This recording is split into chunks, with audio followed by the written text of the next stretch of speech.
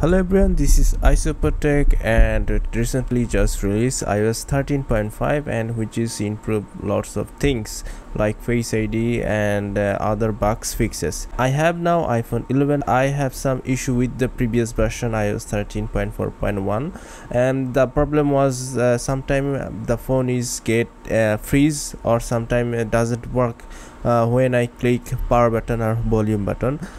Hope the problem is solved in iOS 13.5 and there is other features that improve in Face ID and it just easier than previous, and now we can quick unlock your iPhone when you wearing the face mask. I also test Geekbench 4 in iOS 13.4.1 and also the newer version 13.5. I didn't see any performance improvement in real life, but Geekbench result iOS 13.5 is little bit higher than iOS 13.4.1. So guys, that's all about this video, and I tried to show you the iOS 13.5 the major improvement. Hope you guys enjoy this video and see you the next video.